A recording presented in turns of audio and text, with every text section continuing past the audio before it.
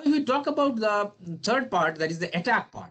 So there may be situations where something can be damaged or otherwise compromised informations, or some systems can be which can be attacked, which possibly can happen through active mode or passive mode, maybe intentionally or unintentionally. It may be direct or indirect as well.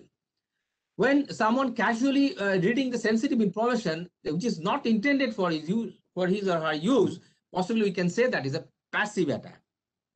But if the hacker attempting to break into a system, that is intentional attack.